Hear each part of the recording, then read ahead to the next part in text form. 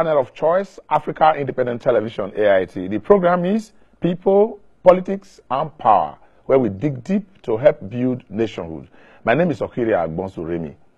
The agitation for self-determination by the indigenous people of Biafra, IPOB, remains in the front burner of national discourse. The situation, as you are now aware, is that the Southeast Governors Forum have proscribed IPOB, while the Nigerian Army has categorized the organization as a terrorist group. The implication of this categorization is far-reaching. What does the law say about who should be regarded as a terrorist? Because we have a law in charge of that determination. Do the Southeast governors have the rights and the powers to prescribe a body? Then to the main actor in all these, Nnamdi Kanu. Where did he get it all wrong? Did he take it too far? Is there hope for reprieve? These are the issues we shall be interrogating and looking at in this edition of People, Politics, and Power. I have with me in the studio a former cabinet minister, precisely the Minister of Aviation in the Goodluck Jonathan's administration. And he was also the Corps Marshal of the Federal Road Safety Commission. He is Osita Chidoka. He is also a candidate of the United People's Party in the just around the corner Anambra State governorship elections scheduled for November 18. Before we come to him and begin to interrogate some of the issues we have, let's listen to reactions from the happenings in the southeast region of Nigeria.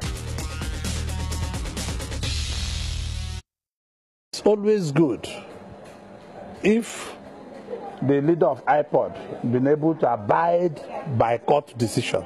We will not have this problem. I know Nnamdi was before Justice, Her Lordship Justice Murtala Nyako.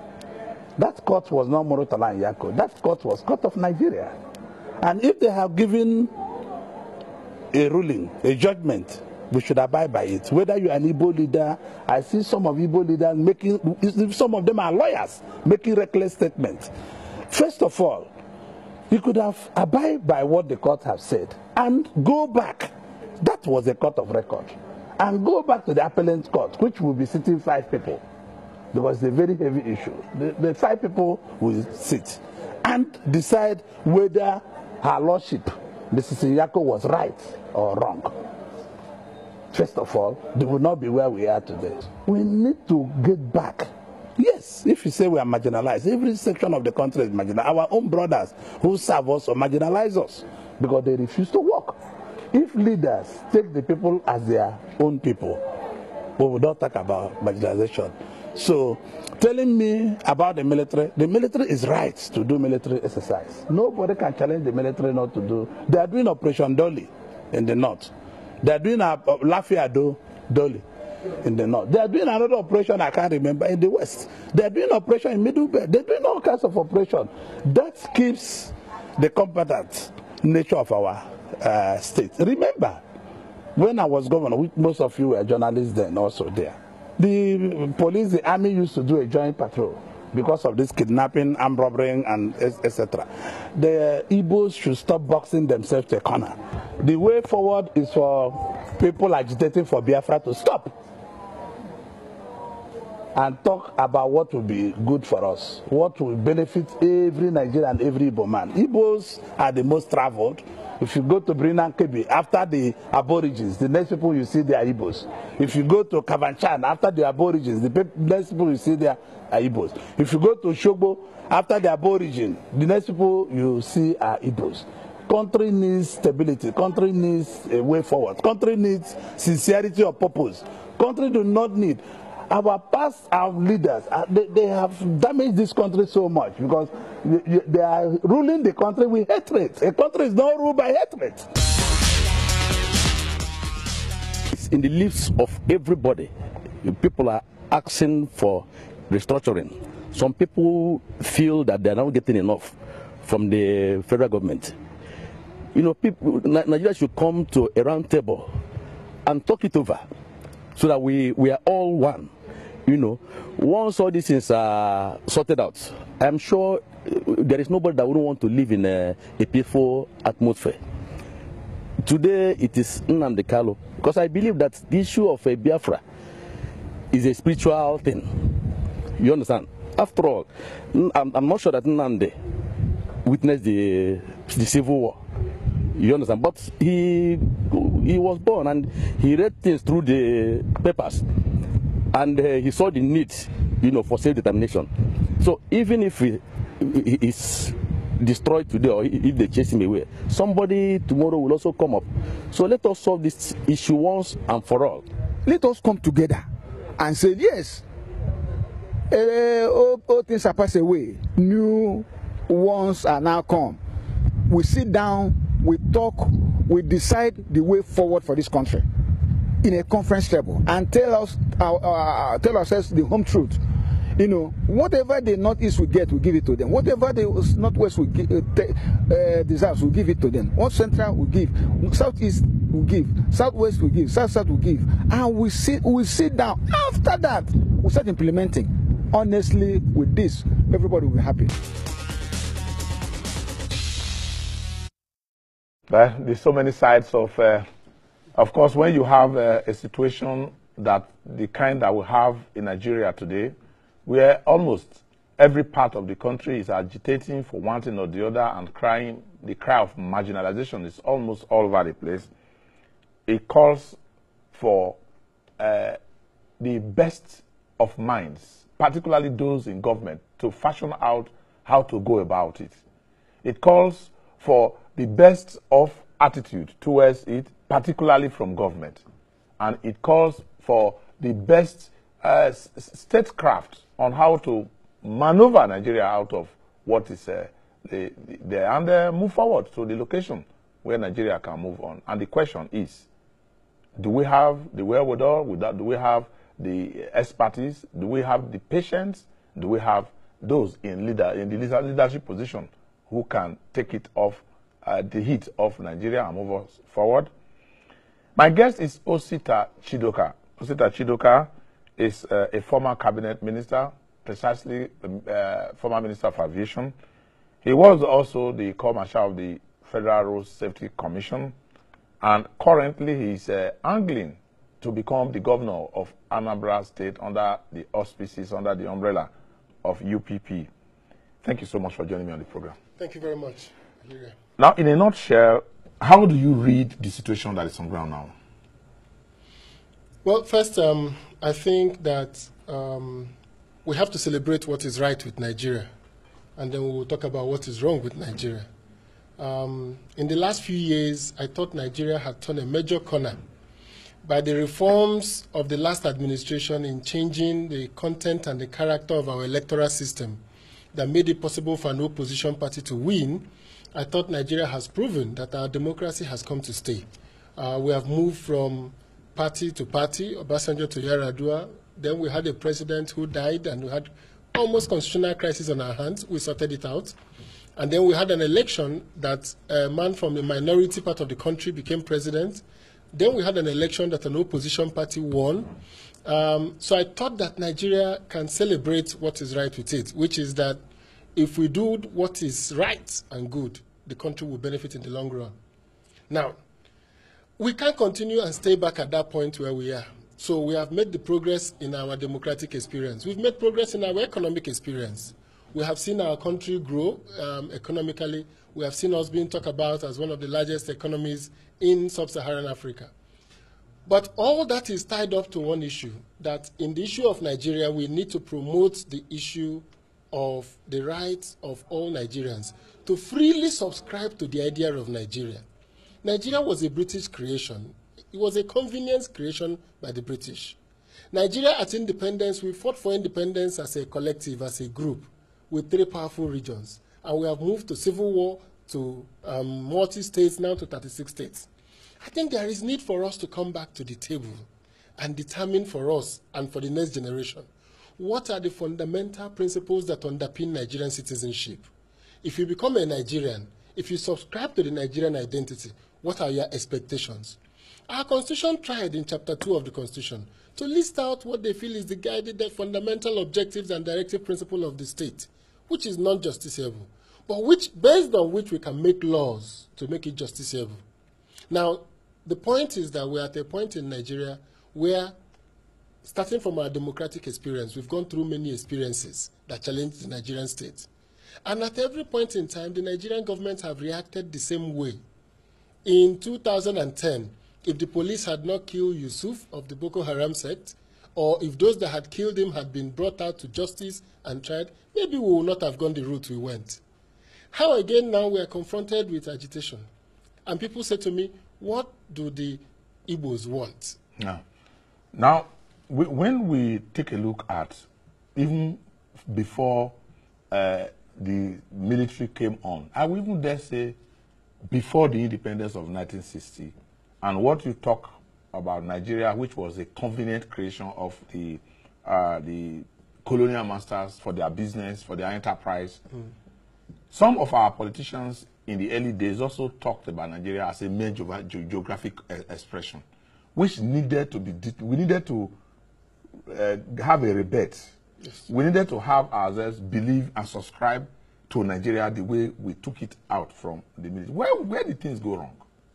Where did the things go wrong that up to today we are still talking about an Igbo man, an Hausa man, we are talking about Fulani, we are talking about those things without, we have not really been able to move ourselves, even though we have this local identity that we should have, but we have not really been able to take on Nigeria as a nation in our minds, in our hearts, and in what we do. Because Nigeria has not offered anything that will make us subsume our individual identities, the sub-identities, to national identity. General Gowon started off well by thinking about federal government colleges, thinking about National Youth Service Corps, thinking about things that will bring us together. But if you look at today, we were in this country at an election crisis, some youth corpers were killed in this country. Nobody was arrested for that killing. Nobody was tried for that killing. There are institutions we should hold sacred and sacrosanct in Nigeria because they were designed to form the Nigerian identity. We shouldn't negate those institutions. And being able to form a Nigerian identity requires all of us to find out what is the fundamental principle of Nigeria. So the Americans talk about holding this truth to be self-evident that all men are created equal. The French talk about égalité, fraternité. The British talks about the Magna Carta. What is it that makes it that once I subsume my Nigerian identity, my local identity to the Nigerian state, this is what I get in return? And that is why I fundamentally believe that nobody should be afraid of Nigeria's unity. What Nigeria needs is a discussion, a renegotiation, a rebate, a reason for existence. We can't exist for the purpose of federal allocation. Because one day, the oil wealth will finish. So our meeting, our being Nigerians, cannot be tied to the monthly federal allocation in Abuja. It has to be tied that once you carry a Nigerian citizenship, there are things that accrue to you. You cannot have unity and have division at the same time. Once we have formed a Nigerian identity, then if I live in Kanu, I should be a Kanu indigene. You cannot stay in Kanu and talk about my state of origin. My origin is Nigeria. I cannot have dual citizenship in Nigeria. You cannot say to me, you have to leave this place on this date, because what is happening is that we are keeping our old primordial identities and not subscribing to a new identity. Now, to be able to move to that new identity, I think there is urgent and persistent need. It didn't start with this government, but this government is at a historic moment. Yeah. It's at a moment when, challenged by the Boko Haram crisis in the Northwest, challenged by the Niger Delta militants in the South-South, challenged by the Biafran agitation in the South-East, there is need for the country to take a look and say, let's take a minute. And I'll give you an example. When General Babangida came to power, he saw that the economy was not working. He met low oil prices. Then oil was hovering around $14 per barrel from an oil high of 182. What did he do? He structurally adjusted the country. He divested the federal government of all their concerns, the banks, the industries, and then liberalized the economy. One of the greatest adjustments we've done to this country was under General Babangida through the privatization program. Now, another opportunity has come for a government to structurally adjust the federal government. The political system. Adjustment. Yes. And we don't even need, if this government had come and engaged, or any government for that matter, engaged in a process to say, what should the federal government do today to give more feeling of inclusiveness to the rest of the country. Ownership of the process. That is what we deserve. The discussion is not about Nigeria's unity. The discussion is not about separation. The discussion is about taken for granted. They are taken for granted. The discussion we should be having in Nigeria today is how do we make every Nigerian feel a sense of ownership? And I will say this. The fact that the Scottish people are asking for exit from the United Kingdom shows you that it is not a matter of infrastructure. So anybody who says it's poverty or rich, the Scottish are okay in the UK. Their economy is not doing badly, but they still want a sense of identity. And after a very long time of association. The fact that 156 years after America fought wars on racial issues, that race is still an issue in America, tells you that there is something about the human being and identity. And at every point in time, every government has a responsibility to make sure that all identities in Nigeria are given equal treatment. Now, let's take a look at the approach to some of them. We saw the late President Yaradua of blessed memory take some steps at a critical moment when some persons would have thought, look, let them go to hell, bomb all of them out. He said no. He took a kind of decision that brought Nigeria out of the loud agitation that was coming from the Niger Delta. Until today, it is a huge benefit if we are to count the cost of what has happened in Niger Delta, the training that has gone on, those who have dropped the gun, and a lot of other things.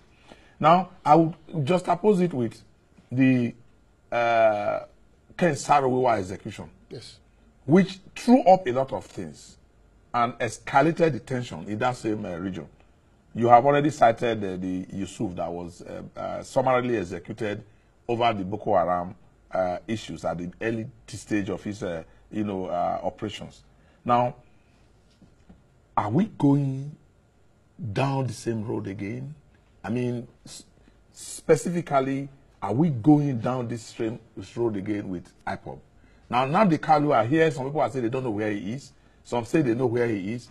We have people who have who are nursing their injuries as a result of the onslaught of them by the military, whose anger have gone double now.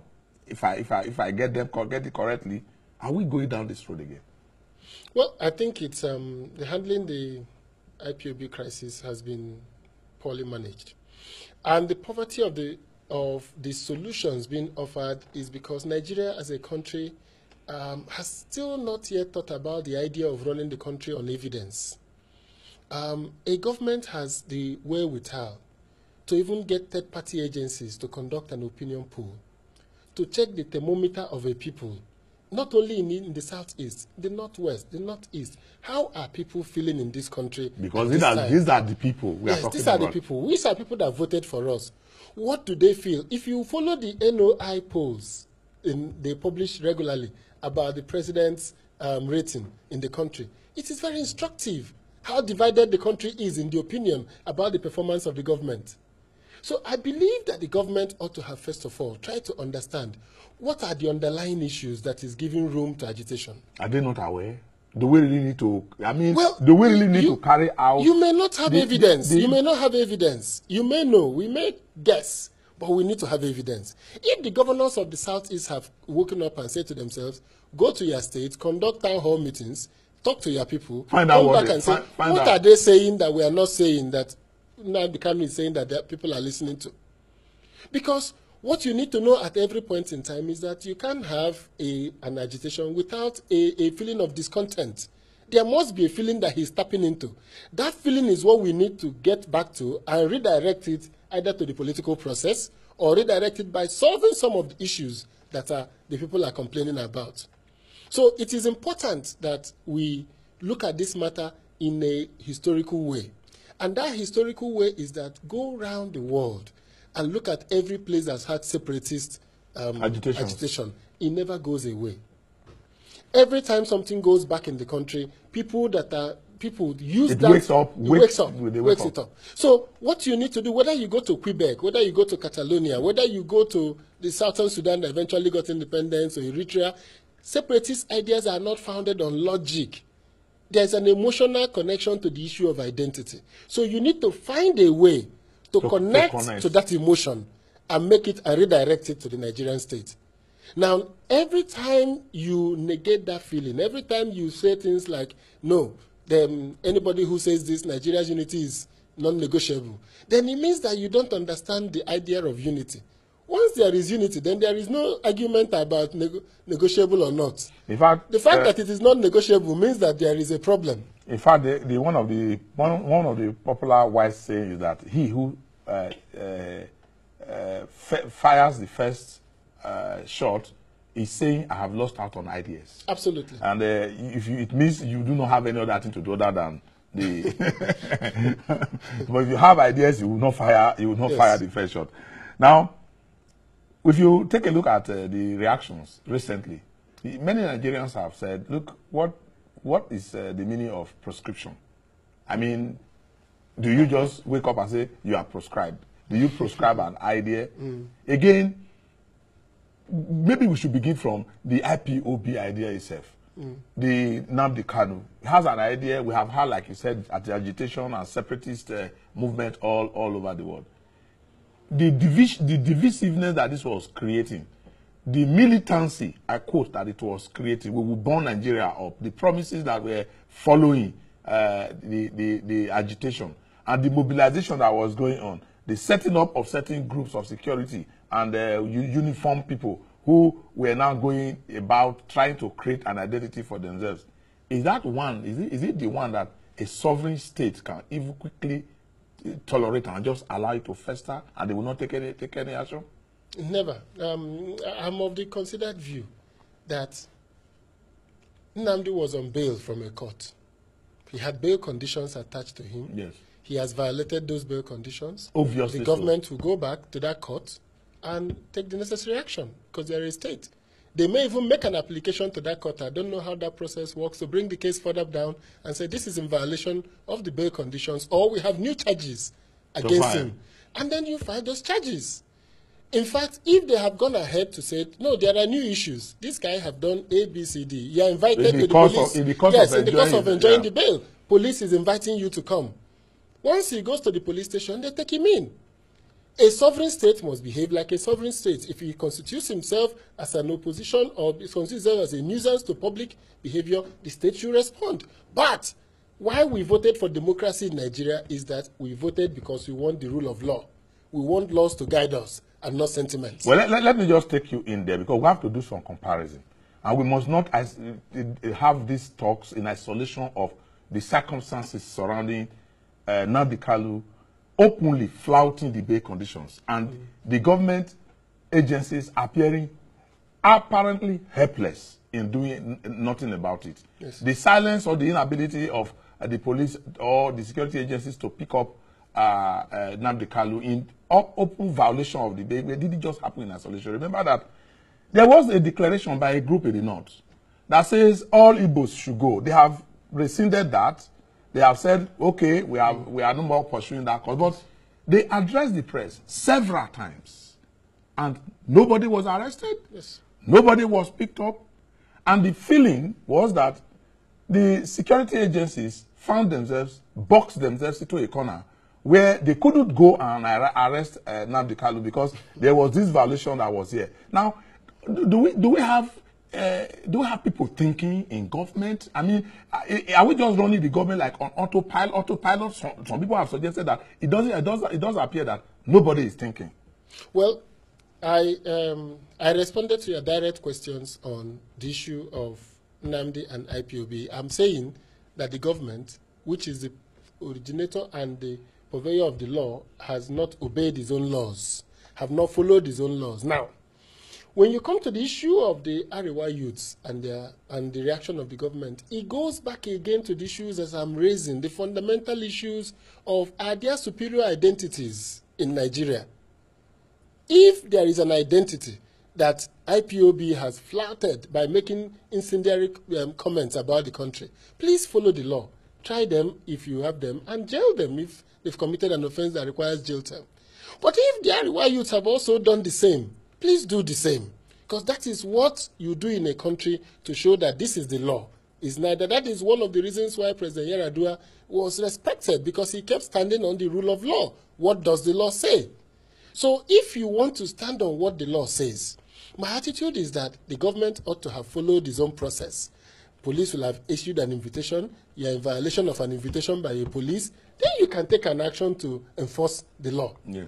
But when you haven't done any of these, and you decide that the next important thing to do is a military operation inside the house of Nnamdi Kanu, then I think that is a flagrant abuse of our legal procedures and process in this country.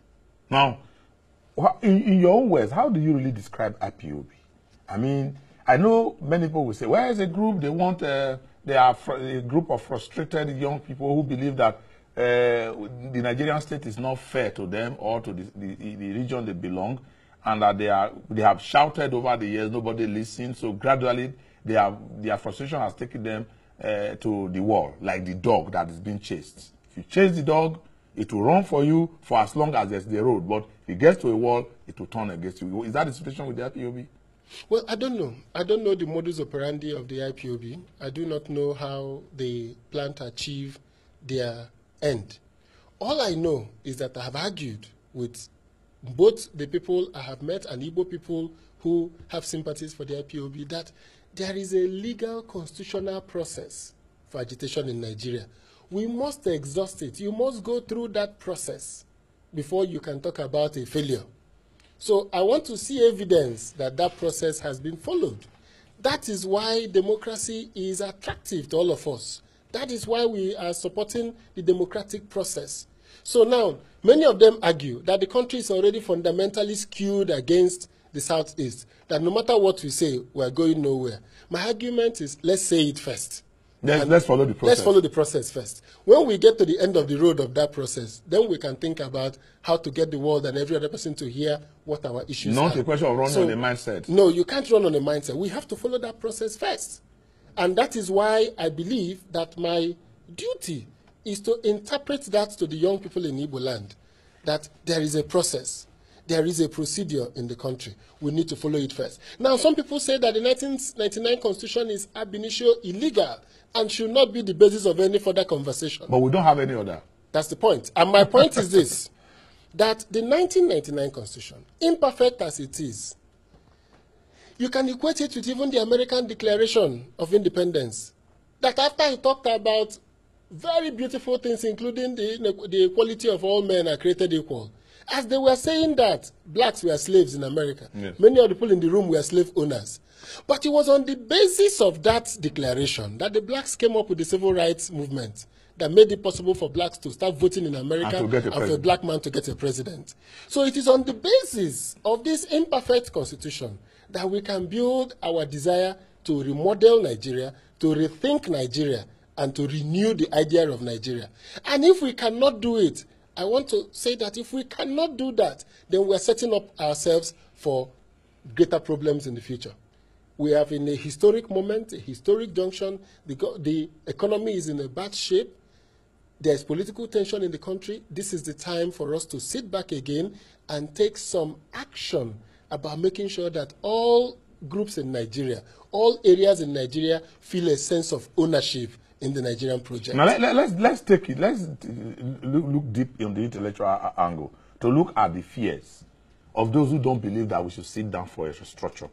The fears are that the fragmentation, the deep-seated inclination towards the ethnic nationalities is so much that if you make a pronouncement, then you are invariably tearing this country apart. Some in government circles have bought this, they have swallowed it, and that is why some say, look, don't even call for negotiation, because if you call for negotiation, it's it will be a foregone conclusion that Nigeria will break up. Is there anything that holds strong in that argument? Well, the whites in South Africa said that if there was any time independence, apartheid is stopped, the blacks in South Africa will kill all the whites. The whites in America always argue that if you stop slave trade and slavery in Africa, they will overwhelm us and they will destroy us. At no time in the world has any set of privilege wanted to willingly give up privilege. But there have also been great men who have seen, despite the privileges they have, they know that this is an unsustainable model. This cannot continue. So we have Gorbachev in Soviet Union. So we have de Klerk in South Africa, who knew that this model is unsustainable. What Nigeria needs now is God to give us the leadership that knows that this is unsustainable. That the model we are on is unsustainable. We can sustain it when oil prices are high, when there is money for everybody to take home. But once the economy goes under stress, then the primordial sentiments will come out. So Nigeria needs on its own, just like General Babangida did when he came to power. He could have said, we will remain to appoint chairman of UBA, chairman of Union Bank, more Nigeria Airways, buy more ships for the Nigerian shipping line.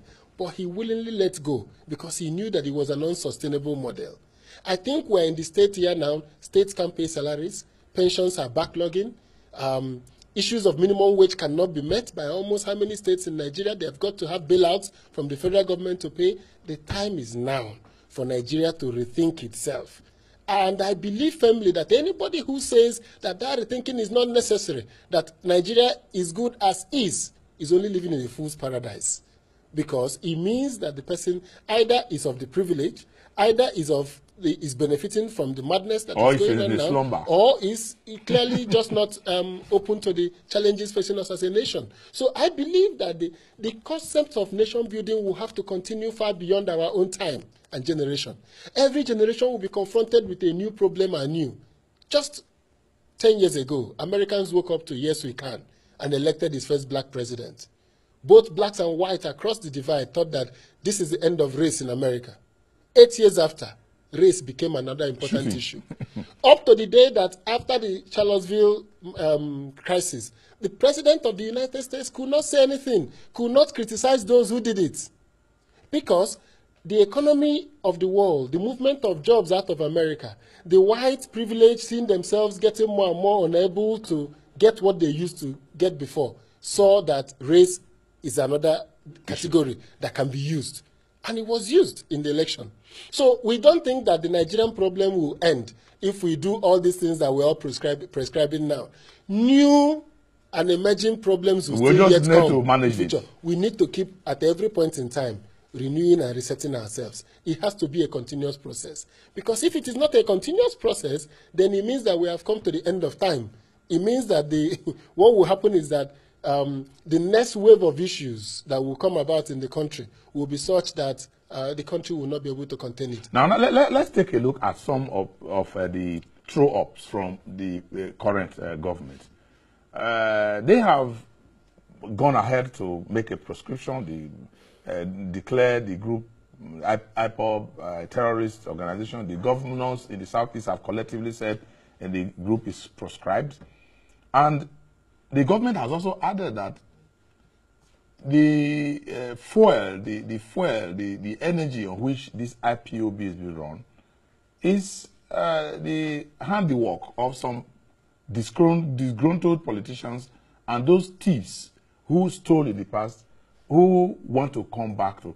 I mean, a federal government categorizing, situations like that. Are politicians? Are they incorrigible?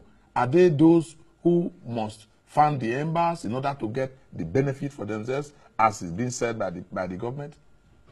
Well, I don't know what information the government have. They have all the institutions of state. I don't know what information they have to arrive at that conclusion. But I just do know that a few years back, some of them were accused as being the sponsors of Boko Haram.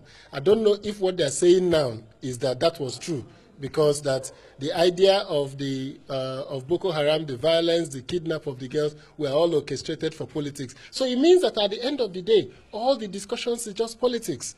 Because if at this time that these issues are coming up, all you can do is to say they are being sponsored by disgruntled politicians. We've heard this word disgruntled politicians for a long time. We heard it during the UNCP days, during the Abacha years. We heard about disgruntled politicians. We heard it when the G38 met and decided to say to Abacha, it's time to go. We heard of disgruntled politicians. We had it during MKO Abiola's June 12th annulment. People talked about disgruntled politicians. So these disgruntled politicians need to be unmasked. It's an easy excuse. It's a very easy excuse at every time when issues are facing the country.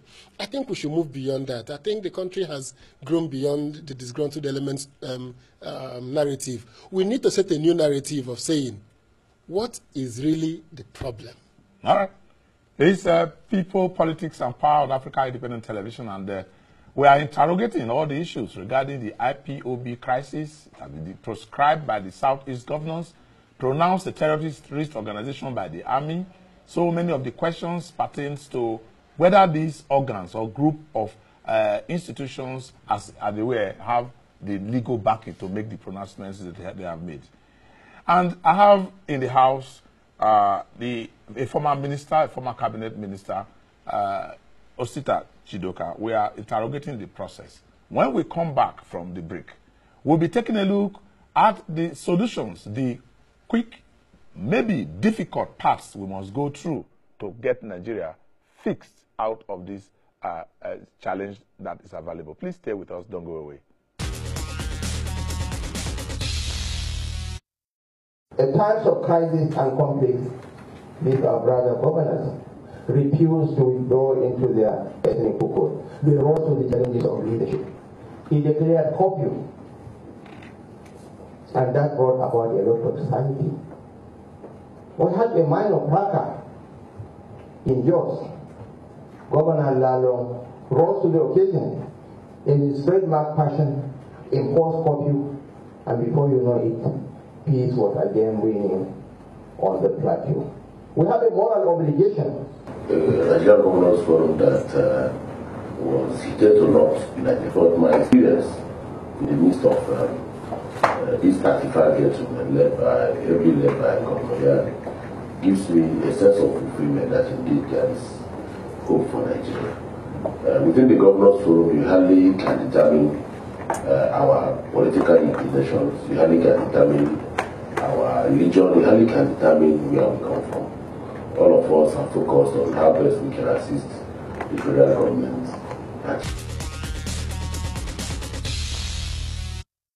I introduced the idea of one Nigeria, one Nigeria. And what happened was that in 1938, I was explaining earlier on, it was the Lagos Youth Movement. So I appealed to my colleagues that Lagos was all right.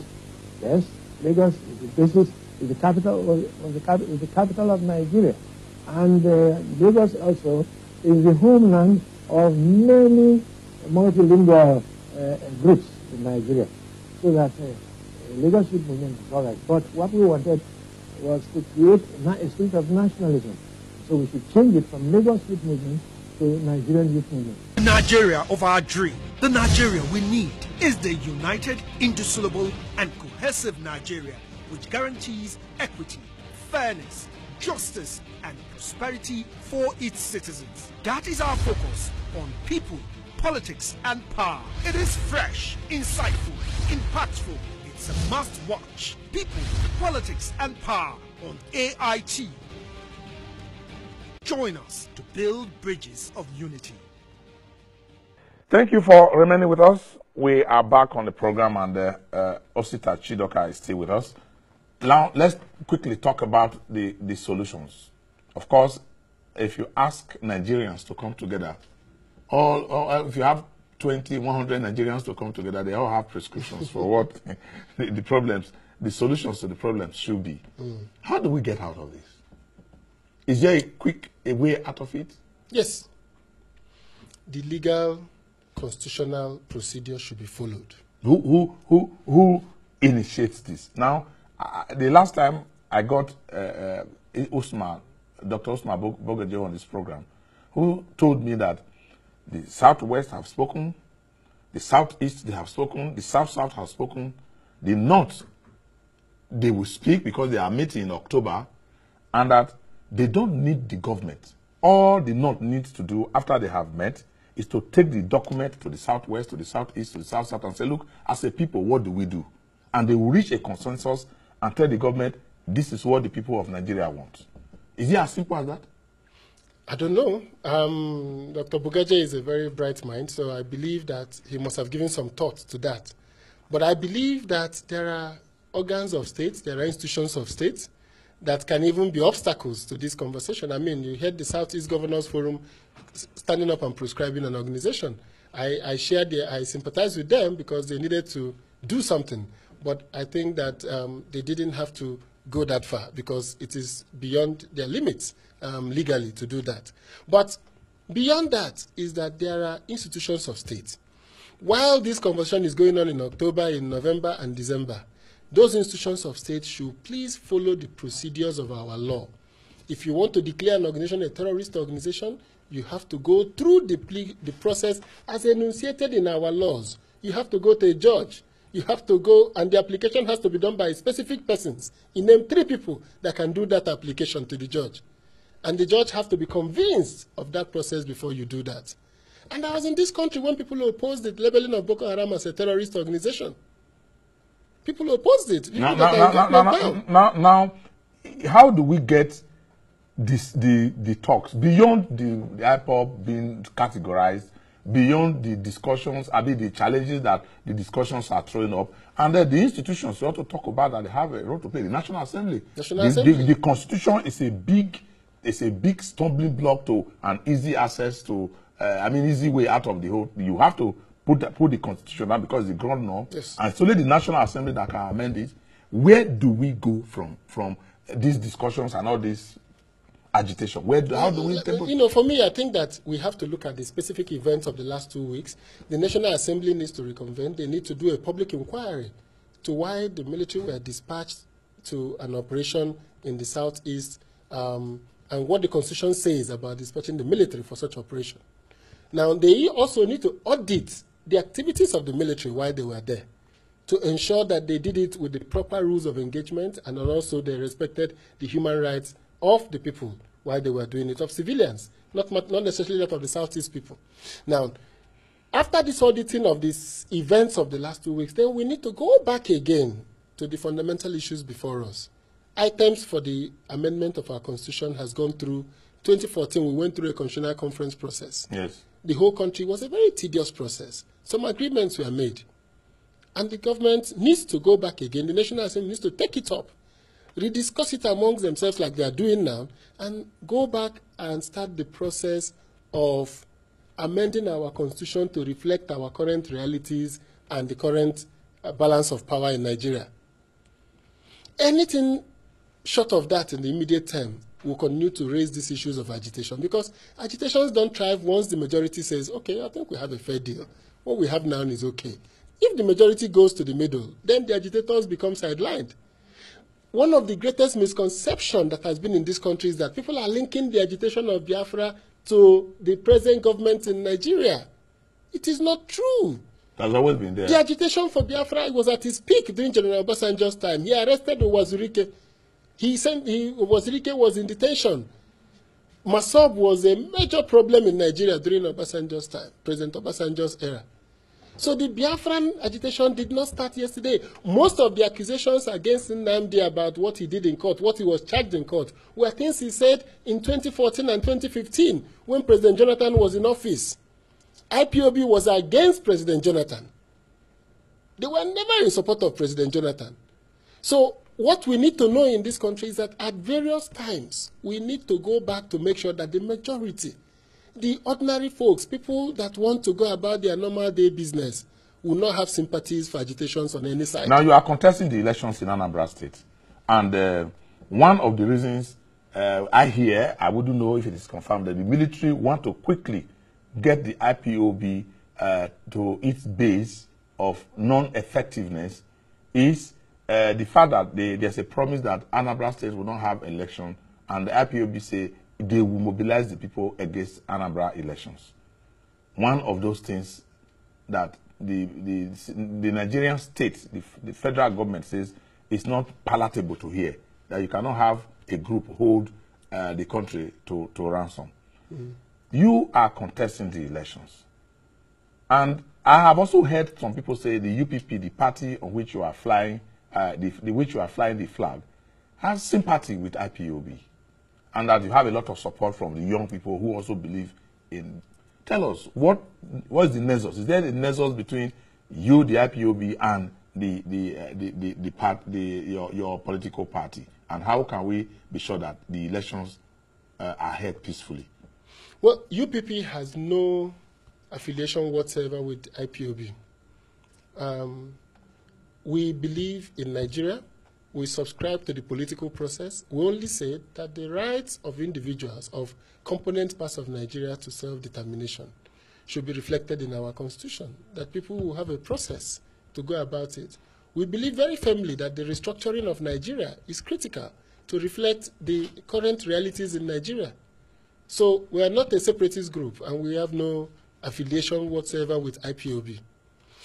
Now, IPOB have said there will be no election in Anambra. UPP have said there will be election in Anambra because we are we are a political party, we are participating, so we are not on the same page on that. But beyond that is the fact that we understand that the discussion about Nigeria, the IPOB is tapping into a latent mood in the Southeast. But we are saying a void. That void, we are saying as UPP, we want to fill that void. We want our people to come into the political process. Elect leaders that can speak for you. Elect leaders that will reflect the feelings and aspirations of the people. And you seem to be winning. You seem to be winning them to your side. That's the point. We want to tell them, don't go this way. Don't go to the streets. Come to the political process. Go to the elections and vote. Vote out those who have gone to the National Assembly and have not spoken for the 4 years they were there against the issues that concern you. Vote out any governor Are you not indirectly subsuming their own aspirations, their agenda into your political manifesto? Are you not indirectly taking on what they have? So if you say, come in, you can actualize what you want under our platform. Yes. Are you not indirectly saying, we identify with you, we are with you, and we are the only one that can solve your problem? Yes, we're saying that. We're saying to them that we, the UPP, we're a political party. We're engaged in the political process. This is one clear route for the voice of the Igbos to be heard in Nigeria loudly. Okay. If you engage in the political process, our voices will be heard. And it is important in any society that you allow the people, the majority, to be in the political process. You don't want to pretend like the other political parties who don't want to... That then say there are no issues. We say there are issues here. Okay. And the same thing, we are going to take the same message across the country.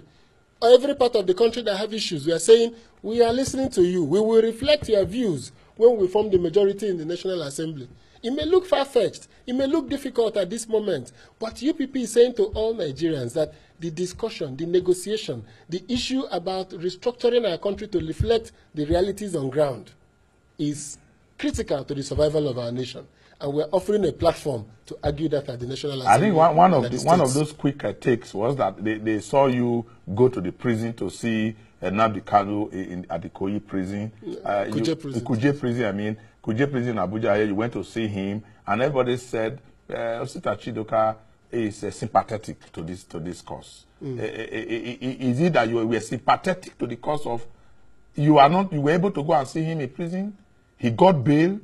You were one of those instrumental to getting the bail for him. And he got out, he was flouting all the bail conditions, and all of you appear helpless. You couldn't tame him to tell him, these conditions, all of us fought for you. I even came to the prison to come and see you. Please don't let us down, because you must go by the conditions. Why wasn't it possible for the Igbo leaders to hold Nnamdi Kanu down to the bail conditions and tell him that, look, we fought for your freedom, we want you to get out of that place to continue with your agitation, but the manner you are doing it now is a violation. Why were you helpless in this matter? We're not helpless. We're waiting for the court to run his course. He's an adult. He knows the consequences of violating a court order. Did you speak with him? Yes, he knew the consequences. I mean, did you call him? Did you speak with him? As a person, did you speak with him to tell him, these conditions, I understand them, I'm lettered, I understand. Even you are flouting. Did you speak with him? Yes. As he left the court, we agreed that the terms of the bail condition, if you don't feel good about the bail condition, go and ask for a variation. That was our last conversation. I said, go and ask for a variation. Pending when you have a variation to those, you are bound to obey the conditions of the court. So he was obdurate. So if he decided as an adult not to obey the court, I knew that his day was coming back in court. And the court was going to exact his punishment. That is the process of the law. there was no way for me to go and enforce a court order. Or lock him up. Or lock him up in my house. So the court was going to take his due course. And that is the point. If the government has already filed his applications about violation of the bail conditions, so he was bound to come to court. Were you disappointed? Did you think all your efforts, I mean, not you, when I say all the efforts of all the leaders was to know that this young man didn't value what you valued in going to cry to everybody that, look, this young man should be released? Did you feel disappointed? Well, it is beyond just feeling disappointment. It is the fact that I think that many people have lost faith in government and institutions of state. It's a sad commentary for me that there are Nigerians who have lost faith in the institutions of state. Because for all I care, I don't think he minded that he was going back to the prison again. Because it was obvious that he had lost faith in the institutions, in the system. And that is the reason why UPP represents that strand to tell people, do not lose faith in this institution. Let's go in and reform it if there are issues with it. But without it, there will be anarchy. Are they listening to you, the UPP? Are they yes, listening the young to you, people are listening. The young people are listening. The number of people are listening. They are listening very strongly to that issue because they understand that we cannot say what is their grievance on the streets. So if our legislators have failed us, if our governors have failed us, we have one thing that we can use against them, the ballot. The ballot. Yes. Take over. So, take over. And if I go there and I fail you, you know what to do. Remove me from office. So let me ask you this one. I know those who are listening will want to ask you. They will be interested to hear what you want to say. If you are elected governor of Anambra State, yes, how will you act? What will be your attitude towards the agitation for the first sovereign state of Biafra? Now that we know you are asking them to come in, that you can help them channel their grievances, you can help them build a belief in themselves, believe in Nigeria, develop consensus among themselves. What would be your attitude towards the agitation if you are governor of Anambra State? The first thing I would do as governor of Anambra State would be to remind all Igbos that our economy is bigger than our geography. And that being bigger than our geography, we want what I would call the West African states to be formed, the union to be strengthened for us to have a wider market.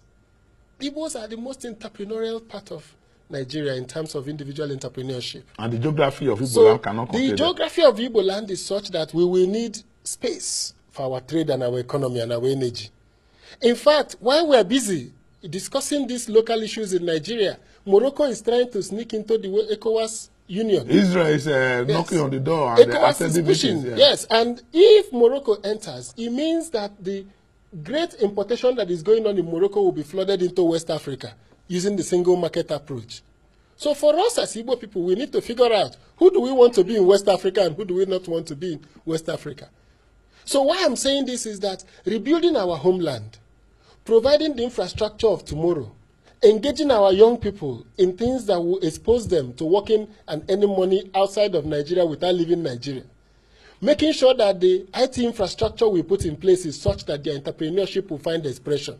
I believe that our view of Nigeria will be modified. The attitude we have to a sovereign state will be modified because our attitude will be to be looking at our economy, to the potentials of the untapped resources and market that is available to us. But that is because fundamentally what people feel is that despite economic achievement, and once there is a feeling of powerlessness, once there is a feeling of a subdued identity, what you will get is what you are seeing today in the Southeast.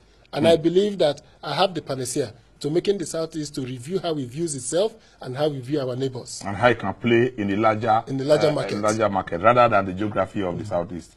Osita Chidoka, my guest on the program today, People, Politics and Power, where we examine Nigeria, promote its unity, and talk about justice, equity, and fair play in a Nigeria where everybody will be happy under a peaceful environment. A nation where no man is oppressed. Thank you so much, sir, for joining us on the program. Thank you very much. Thank you so much for joining us on the program. And that's our program. In the next 24 hours, we'll have another guest. We'll have another issue still surrounding on how to build a very peaceful, purposeful, united Nigeria that will provide space for everybody to thrive progressively. Okiri Agbosoremi here. Thanks for staying with us.